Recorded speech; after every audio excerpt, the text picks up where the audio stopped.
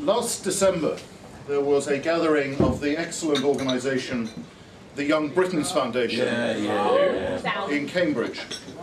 Last year, the Young Britons Foundation launched a new award, the Lifetime Warrior Award. And the first award was given for a lifetime of achievement to Margaret Thatcher. Last December, the award was presented to me on behalf of Lord Tebbit, and it's my pleasure today to have the award with me and to be able to give it to Norman today.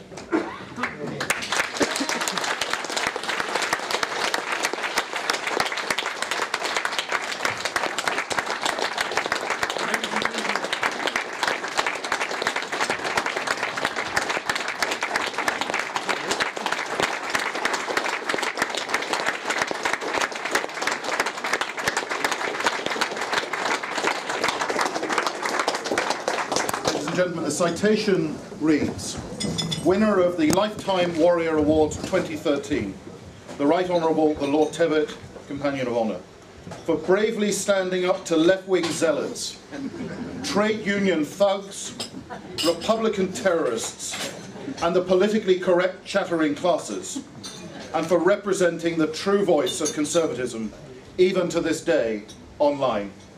Yeah.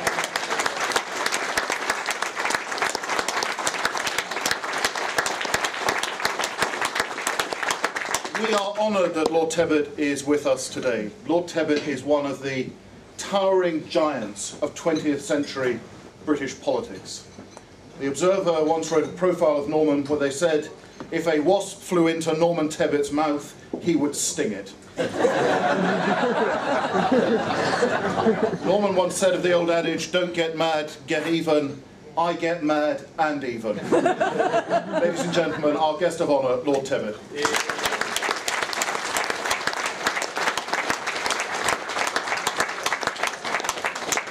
Connor, thank you for those kind words, and thank you for your reception of them.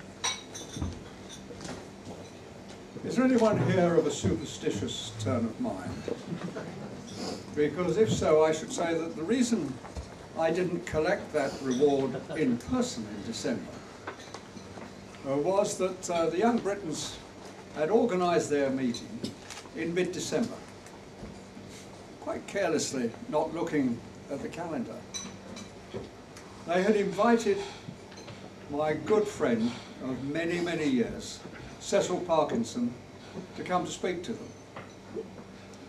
Sadly, shortly before the meeting was due, Cecil had to go back into hospital with a reoccurrence of the cancer which had dogged him for some years. He suggested they should call me, as I lived fairly nearby,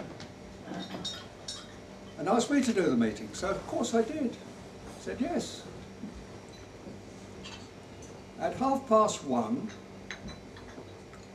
in the morning of the day of the meeting, I was carried out of my house on a stretcher. That's when we realised it was Friday the 13th. So do be careful about the date. Happily, I'm more or less recovered. But to be more serious, the threat to freedom is always there. It will never go away. There is a great division between those who believe that society is best run from the centre, with the instructions going down to the individuals, and between those of us who believe that society is better run if we have our lateral contacts between each other, which crucially, of course, depend upon the family and our common interests.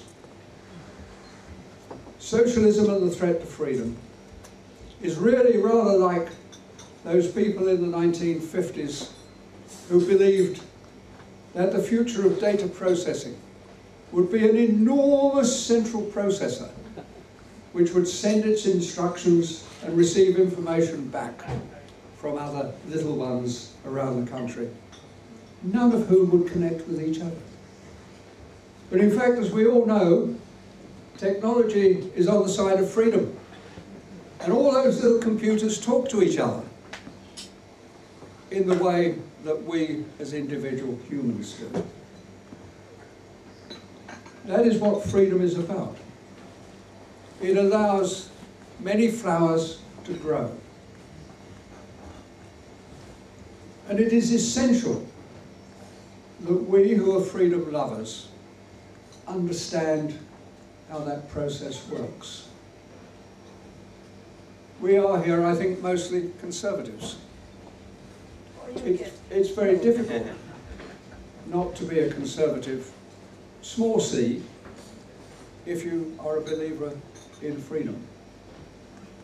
We know that the giant plan always comes unstuck.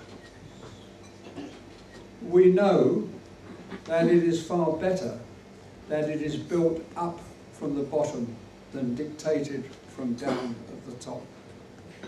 Errors are more easily dealt with. They do not have such catastrophic results.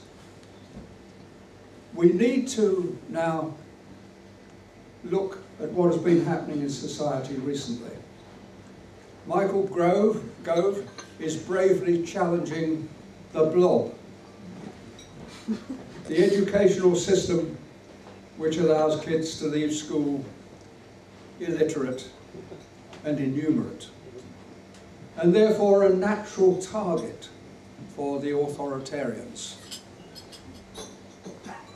We, educational reformers, believe that we should open education to many different paths to find the best way for each individual to develop his or her talents. Certainly until recently, it has seemed that the challenges to freedom would not arrive in panzers or armoured vehicles from Eastern Europe. Perhaps we've got a bit complacent about the possibility that that might happen again. Perhaps we've got very complacent about the threats to freedom which have been developing here in our own country, not least through the takeover of so many quangos and similar organisations by the hard left. We have seen the Harman affair of using a Council for Civil Liberties to advance the cause of paedophilia, because that would have attacked society. We see it time and time again. And what we have to do now is to identify some of those threats, identify some of the people who are involved in making those threats, and make sure that our institutions are responsible to the people and not to their masters. Big challenge. As young Hannon here knows, we've also got the blob based in Brussels, which is a centralist, essentially authoritarian organisation, and which derives much of its power from the fact that we do not speak to each other across boundaries very easily.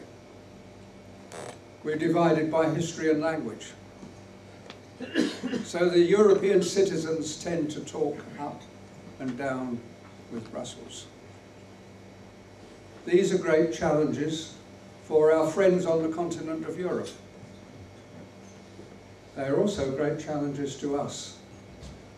And it may well be that sometime in the future, the best way in which we can ensure the long-term interests and the freedom not only of ourselves, but of the people of Europe, will be to come back and bring our expeditionary forces back from the continent endure some degree of difficulty, but remain as we did in 1940, as the land from which freedom spread again across the continent. Good luck to you. We'll be there, and I'll keep at it for as long as I can last. Thank you.